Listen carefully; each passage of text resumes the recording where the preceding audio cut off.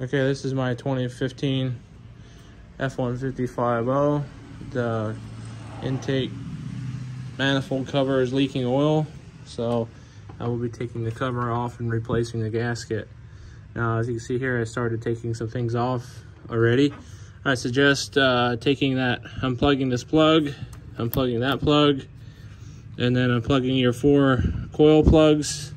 And there's 4 plugs here. I'll unplug them and take the wire off here off the ground and unplug off the top of the throttle body and the throttle body plug and the 2 sensors here on top of the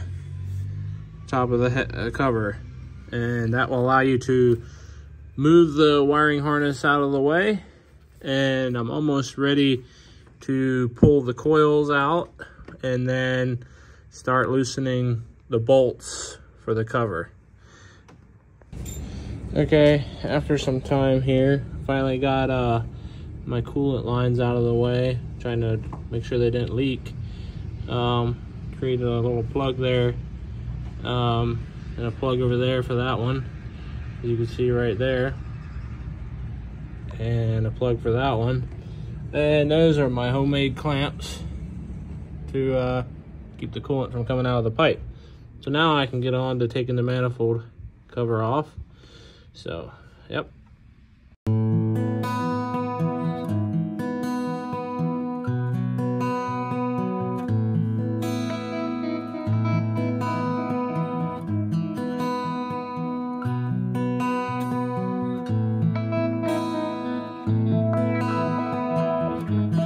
Okay, I kind of didn't show the process here. I got the cover back on. I replaced all the, let me get this light here. I replaced all these rubbers for the solenoids, and I put new rubbers in where the coils go, and got all the bolts, the valve cover bolts in, tightened down properly. And now it's time to connect the ground wire on the back side of the cover. I'll show you down here.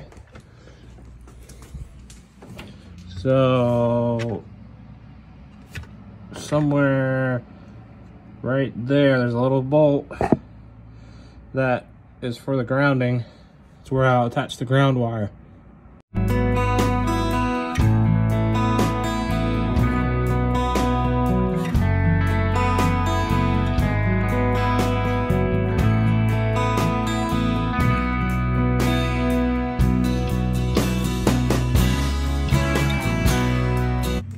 Okay, it's time to hook all the wiring back up and hook all the coolant hoses back up.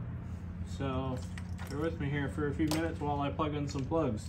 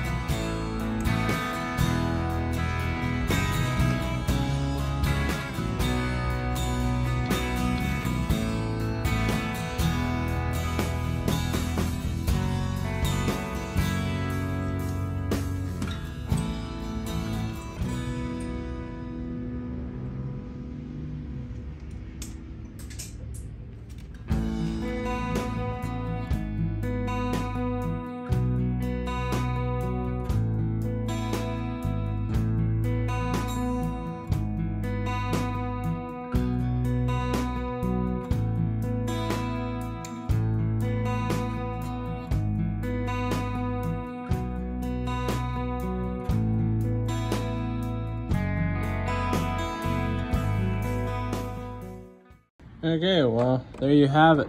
I have all the wiring hooked up, all the coolant heater hoses hooked back up, and all the wires are plugged in, bolts are tightened down, plug is plugged in, and I think we're about ready to test it. See if, yeah, everything's good.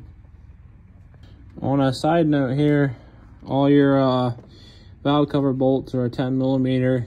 All your spark plug coils, that's an 8mm bolt. There's an 8mm nut on the back for the ground wire. There's a 10mm bolt here for a nut for the ground wire on the front. And then it was inside there was 2 8mm bolts for each solenoid. I also replaced those. So yeah, I'm anxious here to get it back running and make sure everything works. Well, she's running. So far, all good. No leaks